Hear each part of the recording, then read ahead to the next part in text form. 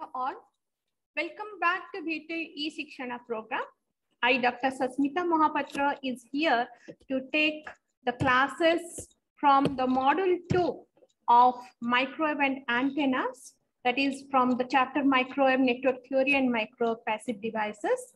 Let's start our third class. So in this third class, we are going to discuss the properties of S parameters from microwave network theory. Okay.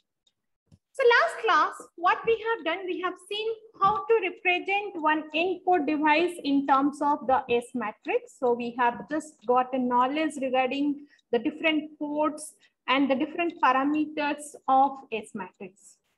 Now, let us see what are the properties of this S parameters. So basically, there are 5 properties. So going with the first property, as you can see on your screen, so it is S matrix is always a square matrix of order n cross n for input network and its elements are complex quantities. Second property, it's a phase shift property of S matrix. Then the third property is diagonal elements are 0 for perfect matched network. And the fourth property is S matrix is symmetric for a reciprocal network. And the fifth one is S matrix has unitary property for a lossless network. Now let us discuss all the properties properly and let us try to understand what is the proof of all these properties and what does this signify really. So coming for the first property, S matrix is always a square matrix. So we know what is the square matrix. So a matrix which has the number of rows is equal to the number of columns is known as a square matrix. So here also when we take one S matrix, so very simple, the S matrix is a square matrix. So here also the number of rows and number of columns are going to be same. So we are just writing one S matrix and the number of rows and columns are going to be same. Now, how it is? How many number of rows or how many number of columns? It is n cross n. So if you have 2 ports, then the S matrix is going to have the elements 2 cross 2. Okay, 2 rows, 2 columns. Total it gives us 4 elements. So similarly, if you have n rows or n port, then we have n rows, n columns. And in that case, the number of elements in this S matrix is going to be n cross n, right? So for an n-port network, the S matrix can be given as n cross n and its elements are complex quantity. So already I have told you when we are considering one S matrix, all the elements, the S parameters, individual S parameters. So if you are considering they are associated with magnitude and as well as they are associated with phase. So when any parameter is associated with magnitude as well as phase, we can tell that it is one complex quantity. We have the quantity in terms of a complex quantity.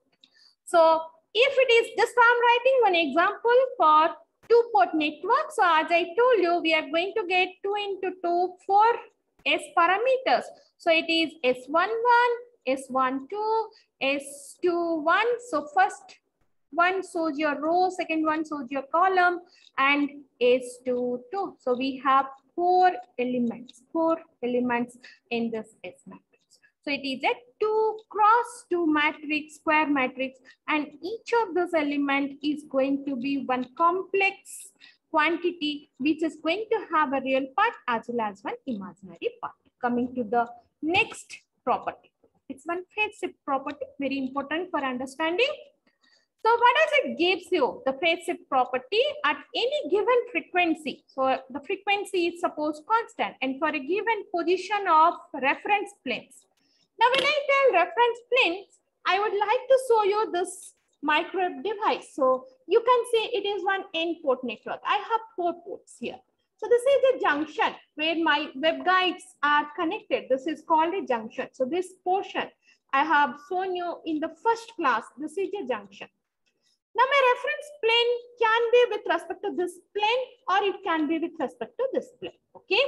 So if we have like this certain input network, then the given positions of the reference planes, the elements of S matrix, that is, we can write it as Sij. So I is any row or column if you are taking as I and J, have definite values. So all these values, whenever we find out all the parameters of one S matrix, they have definite values. Now, if the frequency is changed, the operating frequency at which the wave is getting propagated, if the frequency for the wave is going to change, then obviously there is some change in the S elements of the S matrix.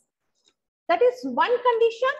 Or else, if the frequency is constant, suppose the frequency is constant, there is no change in frequency, but there is a change in the position of the reference plane. Now, suppose this I am taking as my reference plane and I am considering this is my junction. So at this, I am considering my port 1 and port 2 and I have got certain S parameters.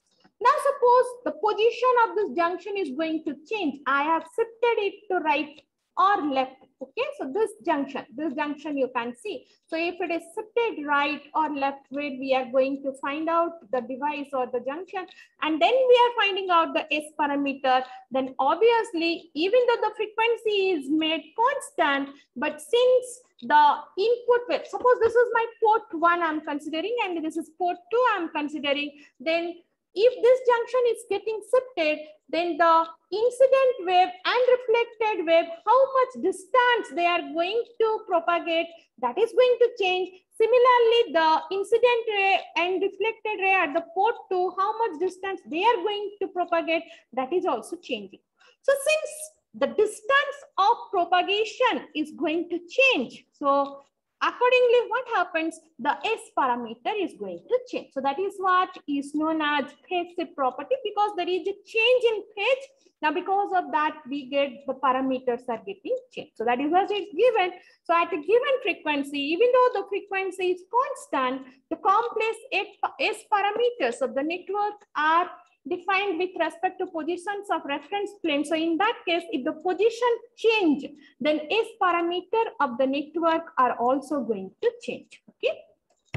Now, let us see how it is going to change. So that is what I was trying to explain you with respect to the device. Now the same thing, let us see how it is going to change. Now here, suppose we have got, this is our device, and the device is associated with this side is port 1, and this side we have got it as suppose port 2. Now in each of the port, it is associated with certain distance, certain length of the transmission line. Suppose the wave is propagating here at port 1 for a distance of L1 and at a distance of L2. Now what I am telling, suppose this device connection to this port or to this junction is getting shifted. It is going like this. This device is getting shifted. Okay. Then what happens? The length covered by this or the propagation length for the wave at port 1 is going to change. Similarly, the propagation length at port 2 is also going to change. In fact, in this case, if the device is getting right shifted, then I can tell the length covered by the waves at port 1 is increased. The propagation length is increasing, and at port 2, the waves are going to travel for a less distance. So when they have like this, usually we have the phase is given by beta L. So phase given by the wave is beta L, where beta is the phase constant. So here as L is going to change, so definitely the phase is going to change. Okay. So whenever there is a change in the reference plane, so there is a shifting. So obviously, according to that, there is a change in the phase. So that is what we are trying to prove here. So here, as you can see, if we are taking the phase already, for the incident wave at port 1 is associated with phi 1 and the reflected wave is phi 2. And if the reflected wave at port 1 is again phi 1, and the incident wave and reflected wave is related to phi 2 at port 2. So if the device is going to change, that is the reference plane is going to change, then obviously the phase phi1 and phi2 value is also going to change. Now let us see how it is changing or how we can find out this relationship. Now that is what if the phase is associated as beta. So if you are taking any at any port J, suppose the length covered is Lj, then the phase is related as beta J Lj. As I told you, beta is the phase constant. Now, when we have a shifting, so with that, the S parameter, suppose is going to change. The new element we are going to get, we have written it as Sij dash, which is getting shifted by phi j, okay, with respect to the previous element, whatever the original element we had before shifting the reference plane. So this is my previous element. And again, this is my shifted element at port 2 that we are getting. Now here we have got a condition. Now in this case, if my port 1, suppose I am taking this side is port 1 and this side is port 2. Suppose here it is written as I and J. If I is not equal to J, that is we are having a relationship between these two ports, between port 1 and port 2. Let us write S12. It is nothing but we are giving the input at 2 and taking the output at 1. So if you have like this, then the phase difference is going to be phi j, the one single phase difference. But if I'm considering a single port, that is suppose port 1, I'm giving the input, that incident wave at port 1 as well as I'm taking the reflected wave at port 1. Then in this case, the value of the shifting or the change in phase is going to be 2 phi j, because we have to consider the incident wave as well as the reflected wave at the same port. So it is going to be 2 phi j. So that is what we have seen. The new S elements are going to be like this. The first one is when I is not equal to j, that is 1 is not equal to 2, that is for S12. And the second one is when I equal to j. So I can take in this case the example for S11. So if we are finding out the S parameter or the S element at the same port, considering the incident wave and reflected wave at the same port, then the phase we are going to get is double of that. Why it happens? Because the wave has to travel for a double distance. So because of that, the phase difference is double in the same port. Now, suppose we had originally the S matrix, which is written as S. Now, after shifting, we have written the S matrix as S dash, okay, for an outward shift. We are considering for an outward shift. Then originally, if we had a relationship between S matrix and the output, the reflected wave and the incident wave as B equal to SA, then obviously it is also going to change with respect to the S matrix, where B is written as S dash A, where S dash is the new S matrix with shifted S elements. Now A is, you know, it is the incident wave, B is the reflected wave. Now in that case, if you are writing the phase shifts, so as I told you, if it is in the same port, that is, you are giving the input at the port 1 and you are taking it out at port 1. So in that case, the phase difference, and phi 1 is the phase shift associated with port 1. So incident, reflected, both are considered at the same port. So the total phase difference is going to be 2 phi 1. Similarly, if you are considering only port 2, the incident wave and the reflected wave both in port 2, so it is going to be 2 phi 2. Similarly, if you are considering port 1 as well as port 2, a relationship between port 1 and 2, then we have to consider the phase shift in port 1 as well as the phase shift in port 2. So it is going to be phi 1 plus phi 2. The same case, if you are taking it from port 2 to 1, so it is again going to be phi 1 plus phi 2. Okay. Now, so the new variables that we are going to get with respect to this equation, we can write it as A1 is equal to A1. What is the previous value we had include with e to the power minus j phi 1. So when it is port 1, it is phi 1. And when it is port 2, it is phi 2. So A1 dash, B1 dash are related to port 1. A2 dash, B2 dash is related to port 2. Now what is phi 1? Already I told you, it is the total phase shift which is given by phase constant. So you should remember that the phase constant beta is equal to 2 pi by lambda. Okay, for any wave propagating with a standard wavelength of lambda. So the phase constant is given by 2 pi by lambda.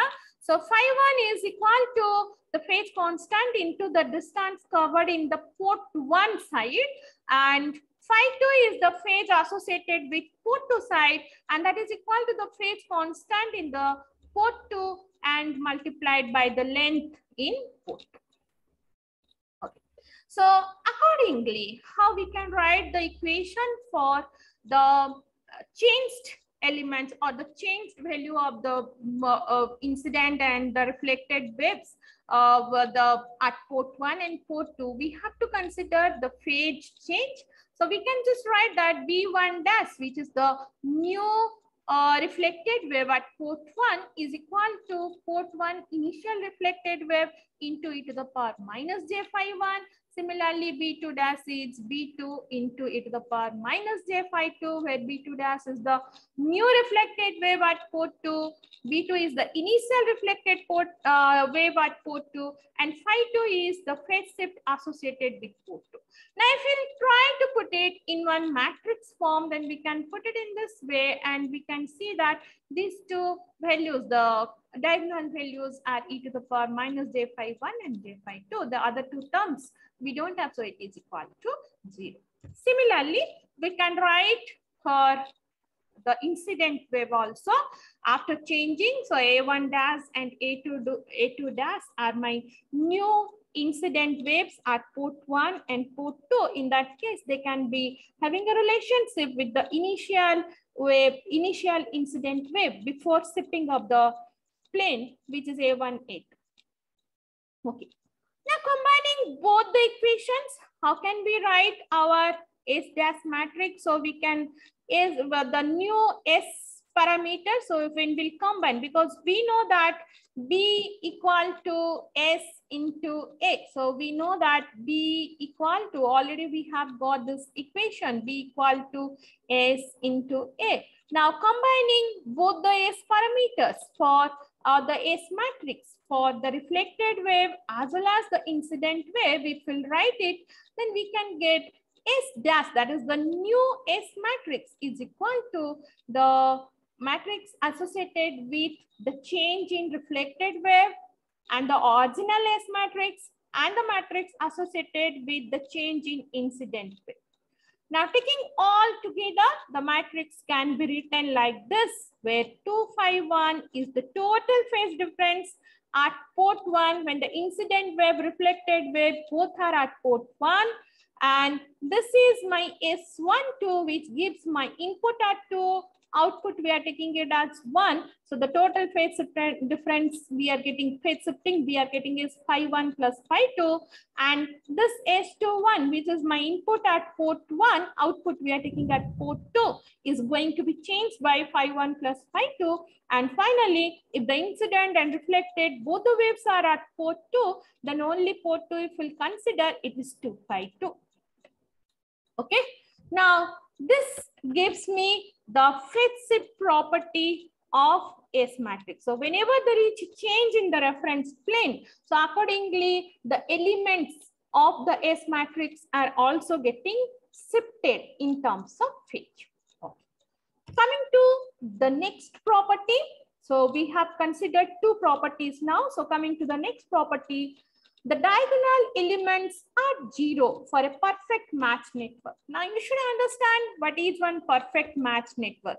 Now, if I'm considering a 2-port network, already I have discussed in the last class also in second class. So if I'm considering a two-port network and I'm telling that I have some incident wave and I have some reflected wave, suppose let me consider the incident and reflected ray both at port 1. So when we are giving the wave at port 1, this is my incident wave.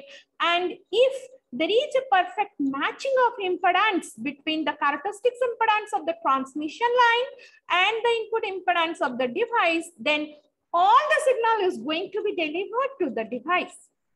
Now, in that case, we are not going to get any reflection. And in that case, my B1 value is equal to 0, right? So we don't have any reflection. So if the impedances are properly matching, then only we call that with a matched termination. So any network with a matched termination, we have a properly matching condition. Then in that case, my reflected wave is going to be 0. Now, in this case, what will be my S parameter if I'm considering this port 1? So giving at port 1 is my incident wave, taking out at port 1 is my reflected wave, which is equal to B1 by A1. Now in this case, since the impedance is properly matching, so we don't have any B1. B1 is equal to 0. So in that case, S11 is equal to 0. Similarly, if we consider port 2, so here also, if we have a properly matching condition, the network, the port is properly matched, then we don't have any reflection, and again S22 is also going to be 0. So in that case, if we'll write our S matrix, so which is S11, S12 for a two-port network, I'm writing S21 and S22. If we are taking a two-port network, then what does it gives us that S11 is equal to 0, again S22 is equal to 0. So rather I can tell my diagonal elements of the S matrix are going to be 0 when there is no reflection from the port. Okay, so that is what only is stated here. The diagonal elements are 0 for a perfectly matched network. That is, give the input at the same port, take the output at the same port, the output is going to be 0. So it is under perfect match condition only we are getting this output. Fine.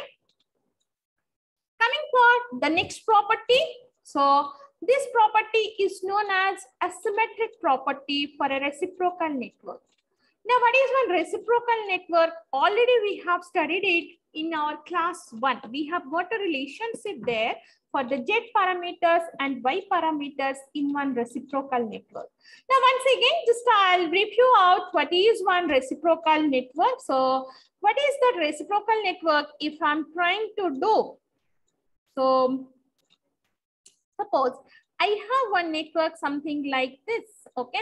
Just consider, no need of any microwave network. I'm just considering any normal network. So suppose in this network, I have a voltage source connected at my input side. Now, if my voltage source, suppose I'm taking it as V1, and because of that, suppose I have a current flowing at the output, which is I2, then if I'm giving V1, how much I2 I'm getting at the second port? If I'm giving the same V1 here, okay, I'm replacing the same V1 here, the same I2 has to be flowing in the previous port, okay? That is, you exchange the ports. You give input at one port, take the output at other port, or you give the input at the other port and take the output in the previous port. If you are taking the ratio or you are finding out the impact, it is going to be same. So that is known as one reciprocal network. Now last class, that is in class 1, we saw that in a reciprocal network, the Z parameters and Y parameters are symmetric. That is, we have written there Z12 is equal to Z21 and Y12 is equal to Y21. We have proved, okay?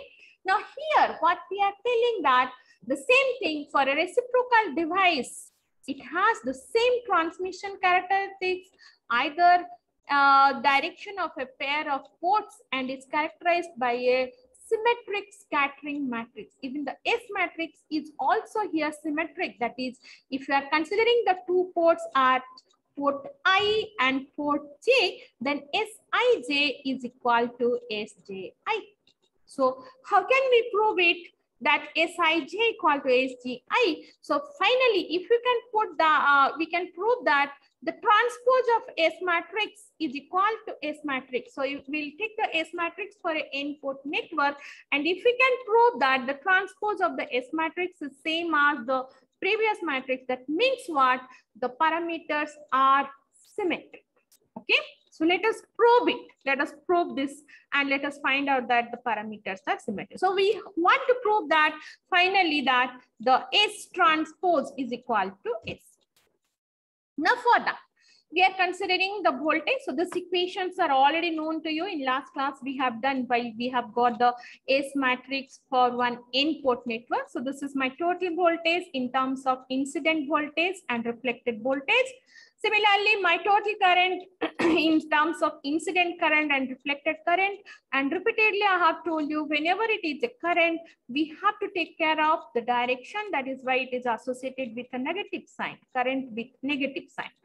So we can have the incident and the reflected wave in terms of current, and we can have the incident and reflected wave in terms of voltage. This equation also we have got in the last class. We have written in terms of this we have got.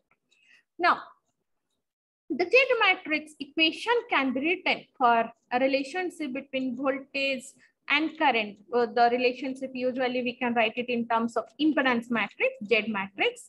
Now, this Z naught, the characteristics impedance square root, if we'll go for the standard equation, so we can write it as Z naught is equal to A plus B, which is also equal to the impedance 1 by Z naught A minus B. So once we have taken in terms of voltage, once we have taken in terms of current, and we have written the equation.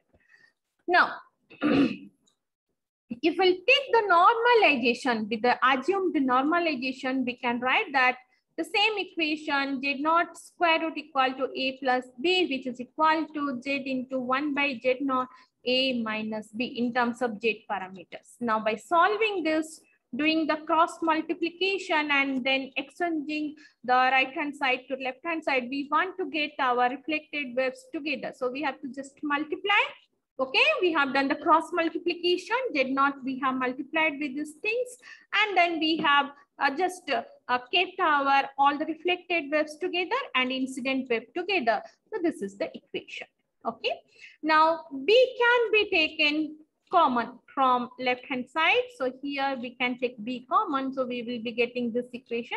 I feel you people are very much good with mathematics and you are aware of all these things. So U is the unit matrix. We can take U as the unit matrix.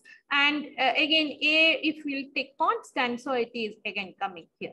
So where U is the unit matrix. So what is one unit matrix? Having unity diagonal elements, okay?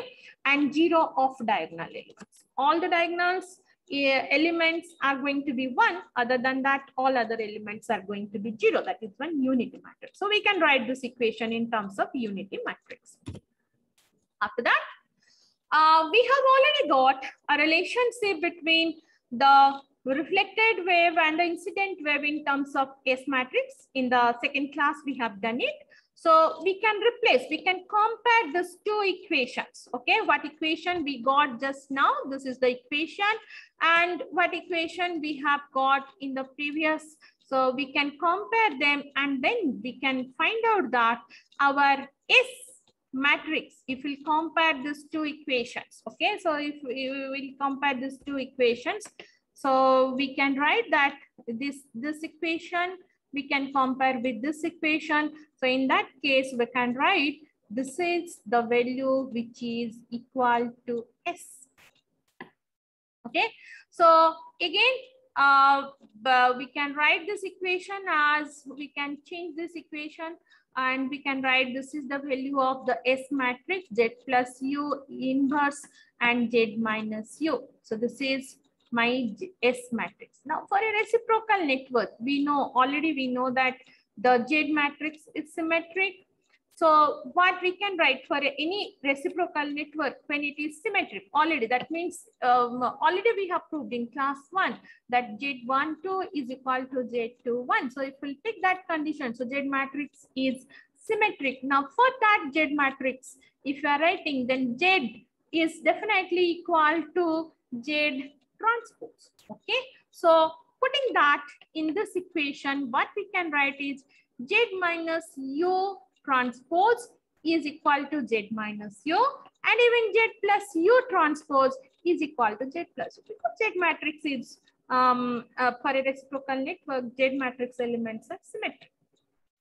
Now taking care or taking the help of this equation, finally we can write the transpose S equation as Z minus U transpose into Z plus U transpose minus 1. So wherever we had a normal equation, no, in this case, so everything we have changed it to transpose. Here also, here also. That is the only change because Z matrix is symmetric.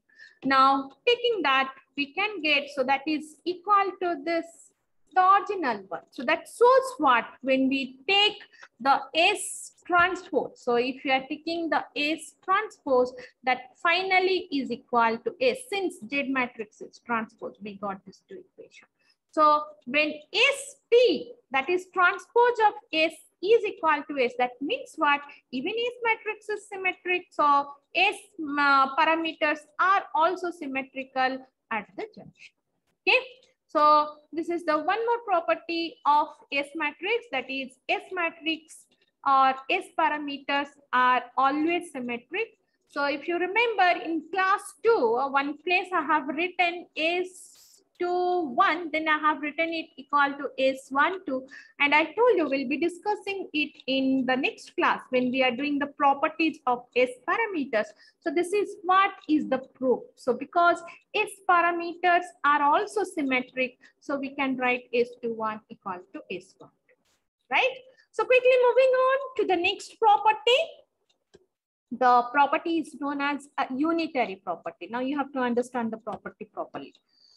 Now we have two parts in this property, and we are taking one lossless input network. Okay, lossless input networks.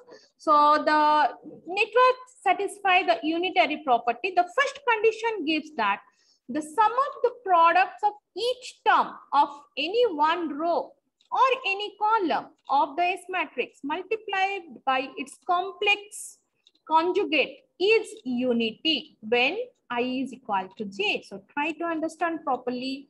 So if I'm writing my S matrix, suppose I'm writing 1, 2 cross 2 S matrix, S11, S12, S21, and S22.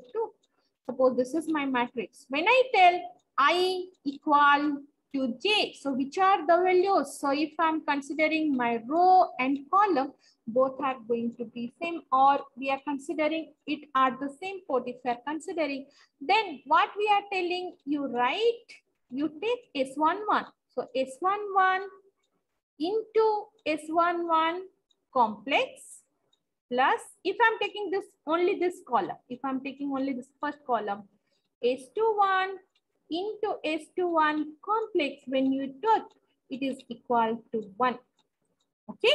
So if you are taking I and J from the same column, so if you are taking the sum of the products of each term, so each term means here my column or the column I'm taking is column 1, and in that one column my two elements are there. If they are multiplied with their complex and then they are added, that is equal to 1. And you add all the, for all the ports, if you have n port, you will have n cross n matrix. So you can take obviously n number of elements.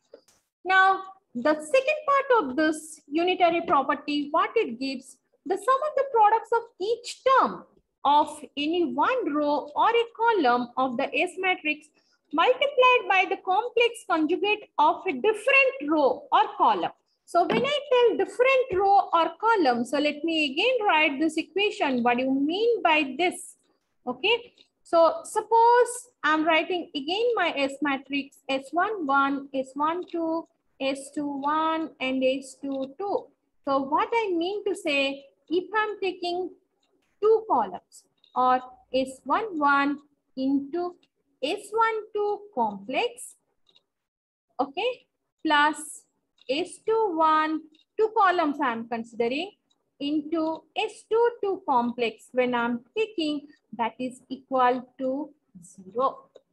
Okay, so we are considering two different rows or two different columns. It is not the same column or the same row, rather it is two different rows or two different columns, and when they are multiplied, that value is equal to 0. Okay, now let us prove it. Let us go further and prove it. Now we have considered here a 4-port network. The number of ports here are 4, and basically we know how to write the relationship or how to write the S matrix for one n-port network with respect to its incident and reflected wave. So this equations already we have used, we can get it. Okay, for 4-port, usually we will have B1, B2, B3, B4, and all the 4 incident waves are A1, A2, A3, A4. Now, for a lossless network, the total power leaving in ports, the total ports is equal to the total power input. When it is a lossless, we don't have any loss. So we can take the condition that Bn square, if I'm considering 4 ports from 1 to 4, how much we have added together is equal to n square.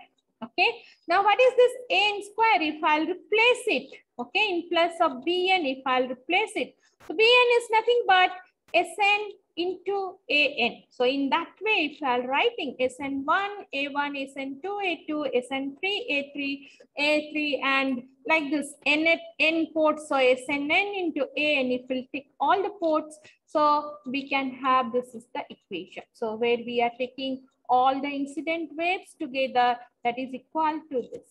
Okay. Now, if we are considering only one port, that is the ith port is excited and all other ports are properly matched. Okay, we are considering only one port. Then all the other ports are properly matched, that is terminated. Then in all the other ports, we can have our value An equal to 0. If it is n equal to I, in only that port, we have the incident voltage and we have the reflected voltage. All other ports are properly matched. We are not considering them since the reflected voltage is equal to 0. So if that case, the ith port will give us a relationship where this is Ai square equal to the same way we can find this is the equation. So that gives us that Sni square is 1. So when we are writing Sni square is 1. And we know Sni is complex term, so we can write Sni square is nothing but Sni into Sni complex. So if we'll consider this, what we can write is Ni square, already we have written 1. Again, we are proving Sni square is nothing but Sni into Sni complex. So together we can write that Sni into Sni complex is equal to 1. Okay. Similarly, so this is the one we have proved when we are taking the same column or same row and we are taking the elements. Similarly, if we'll take the elements from one row and one column, so the other one row and the other the complex element from the other row, or the elements from one column to the complex element from the other column. So similarly, we can prove it as 0. Okay, so that's all related to all the properties of S parameters of one S matrix for one n-port network.